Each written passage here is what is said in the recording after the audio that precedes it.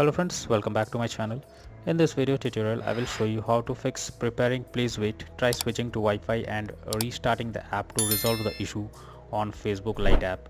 So if you are also going through this kind of error, just follow the methods discussed here. So the very first method is to restart your device once. So for that, click on power plus volume up button and now click on restart. So after restarting the device, now check if the problem or the issue is resolved or not. If not, next is to force stop Facebook Lite app. For that, click and hold the Facebook icon over here. Now click on app info and then click on force stop, then click on OK. Now after this, check if the issue is fixed or not. If not, next is to clear cache of Facebook Lite. So for that, click on storage and cache. Now click on clear cache.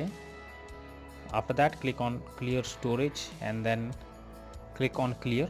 Now once done, then check if the problem is fixed or not. If not, next is to check whether Facebook Lite needs any kind of update. So for that, go to Google Play Store.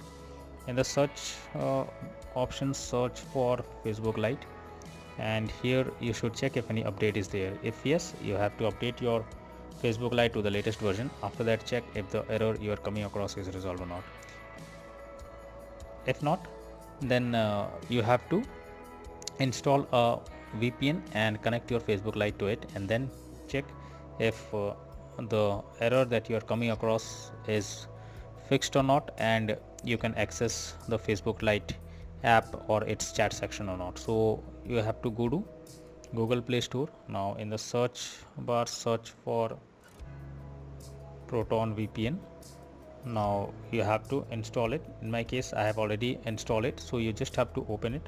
Now after opening it, log into it, and then you need to connect it. Now after connecting it, you have to check if the app is opening or not and the error you are coming across is fixed or not. So by this way, you can easily get rid of the error you are coming across while accessing Facebook Lite app on your Android phone.